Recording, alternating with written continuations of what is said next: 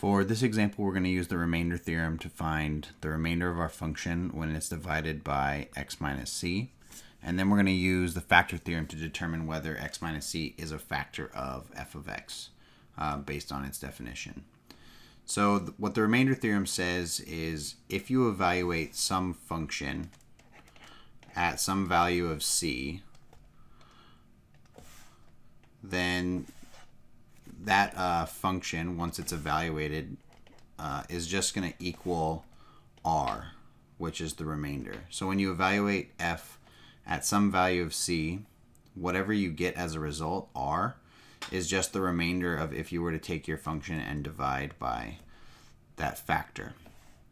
So we want to figure out what is the remainder of f of x when I divide it by x minus 2 in this situation. So when we divide by x minus 2, that means that this value here is c. So c is equal to positive 2. So we're going to evaluate our function at positive 2. What is f of 2?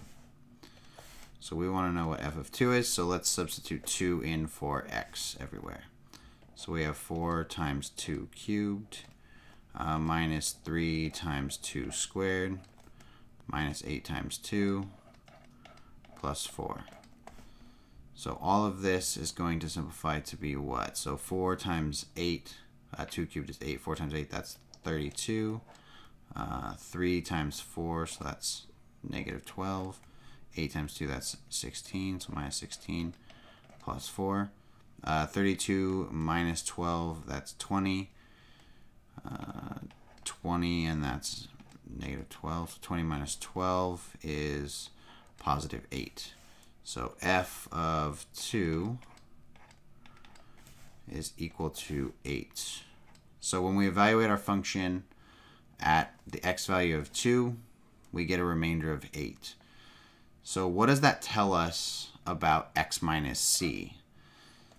So if we use the factor theorem says that if we divide a polynomial function by some factor x minus c, then x minus c will be a factor of that polynomial function if and only if, when you evaluate your function at c, if and only if f of c is equal to 0. So basically, using the remainder theorem, if we end up with a remainder of 0, that tells us that x minus c would be a factor of our function.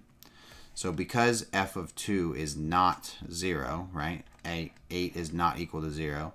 That implies that x minus 2, this is not a factor of f of x.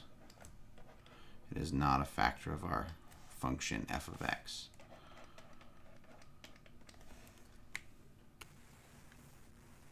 We can actually confirm that x minus 2 is not a factor of f of x by doing the polynomial long division. So if we take a look at actually doing this long division, we can actually see that x minus 2 is not a factor of it. So let's just confirm that here. So 4x cubed minus 3x squared minus 8x plus 4. We're going to divide this by x minus 2. So if you remember polynomial long division, we really only care about the leading term, the term of highest degree, and the next term of highest degree in our polynomial. So we ask ourselves, how many times does x go into 4x cubed? Well, I would have to multiply x by a 4x squared to get 4x cubed. And then I usually just line up my results with based on their degree. So 4x squared. So when I multiply 4x squared by x, I get 4x cubed. And then 4x squared times a negative 2 is minus 8x squared. And then we are going to subtract this. This whole thing is being subtracted. So this negative has to get distributed through. So 4x cubed minus 4x squared, those cancel.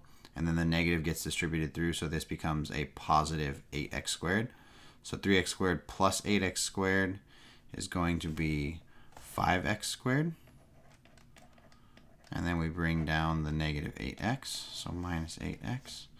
And again, we ask ourselves, how many times does x go into 5x squared? Or what would I have to multiply x by to get a 5x squared?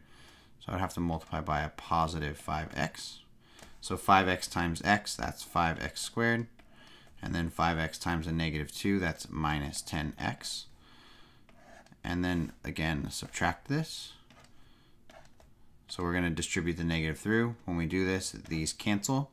Negative times a negative 10x is going to be a positive 10x. So 8x plus 10x, that's 2x. And then bring down your 4, so plus 4.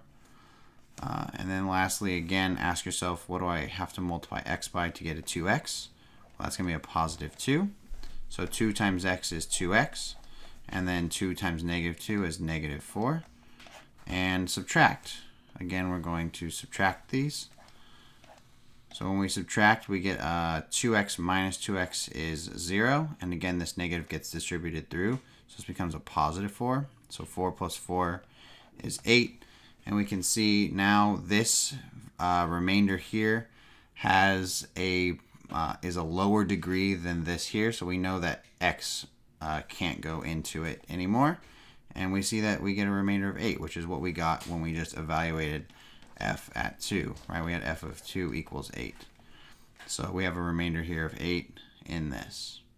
So we have confirmed that x minus 2 is not a factor because it does not divide evenly into this here.